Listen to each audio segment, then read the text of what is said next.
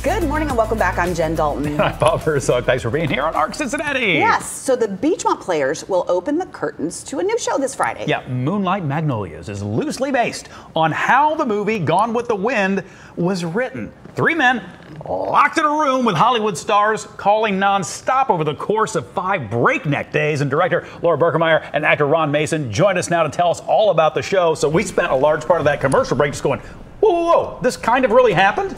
It did. It's, of course, a farcical take on real events. But yes, David O. Selznick was the real producer of this show. And the book, of course, was a very popular book at the time, Margaret Mitchell's novel. And so he secured the rights, knew that this was going to be a bigger-than-life production, starts filming and realizes, no, this isn't working. We got to stop. We got to start over. And so he enlists his friend, a screenwriter, Ben Hecht, and actually pulls Victor Fleming, the director of Wizard of Oz, off of that project and puts him on Gone with the Wind. Come over here. Right. And so he locks them all in a room for 5 days while they rewrite the script. Oh my gosh. Never knew. I never knew. Never this is fascinating. And so, Ron, you play the role. Yes.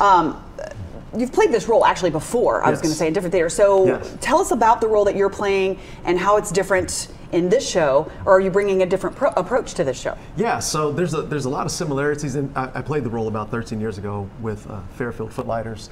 And there are still some things that I remember from the show that I did that I kind of brought into the audition. And there were some things that Laura appreciated.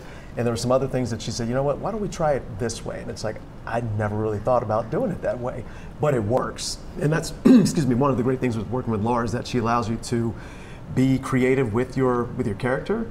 And it just takes having an open mind to, be willing to do something different. And he's humble, but he came in off book, basically, at his first rehearsal. That's awfully nice. So not intimidating at all to the other 2 actors that he's working with. So that means, just for people who may not know, he did not have to hold a script. Like, he was already memorized and done. Like, or done with the memorizing part. Yes, and I remember a lot of the lines from 13 years ago. And the only way that happens is if I'm just kind of randomly going through the lines over that number of years. And there have been times where my wife would say, hey, are you still with me? And I'm sorry, I'm 13 years back, just still going over lines from Moonlight. Ron, I don't remember what happened 13 minutes ago. I know. So that's pretty good. So Laura, for you, what's sort of your favorite part about the show? Is it that it's based on something that's real, or is it that you can take sort of a farcical look at a real thing? So I really love comedy. Farces are really my favorite brand of comedy, and this is actually blending both the farcical comedy with some really like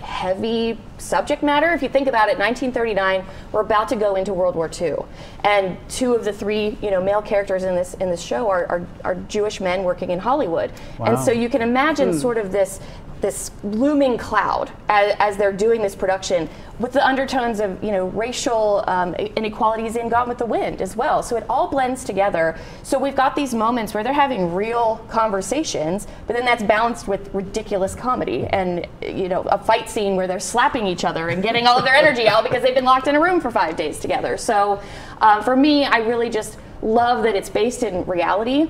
1939, huge year for movies, Gone with the Wind and Wizard of Oz. I actually directed Wizard of Oz at this same theater back in 2016, so it's sort of full circle for me. Yeah. And they connect so well together, and just getting the opportunity to work with a small cast and really, get these wonderful actors. I mean, they're all so good. I mean, Ron, I can't even talk about because... I was going to say, can you tell us more about the cast that you work with? So 3 men and 1 woman. So we've got Ron, who plays David O. Selznick. We have Mark Metzner, who's a very dear friend of mine of probably 20 years, who is playing Ben Hecht, the writer. And then Keith Cassidy, who is playing Victor Fleming. Keith is actually a professor at SCPA, and so he knows theater very well. He did our fight scene for us.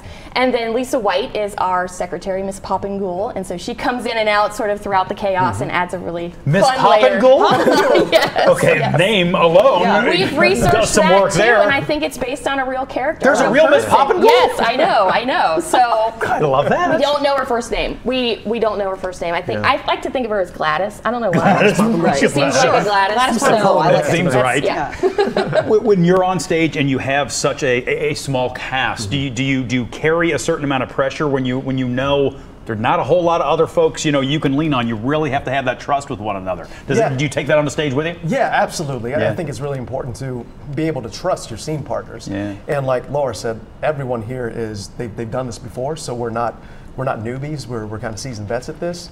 And there's been times where, you know, maybe some lines get dropped, which is common in theater. No, that doesn't happen.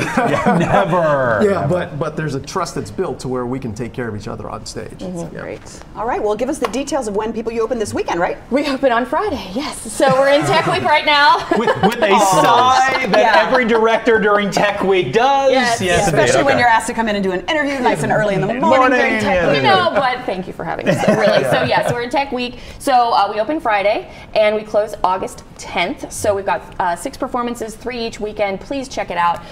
You can find more information on the website www.beachmontplayers.org. And just where do Beachmont Players shows? They're in Anderson. They're at the Anderson Center on 5 Mile Road. Okay. That's a nice center too. There you go. It's a good place to see a show. Thank you both for coming in. Thank you. Thank you. Appreciate it. Thank you so much. 13 years later, you're going to nail it. All right. Sure, you can stop watching, but let's be honest, you want to know more. Tap the links or even better, click subscribe to stay in the know.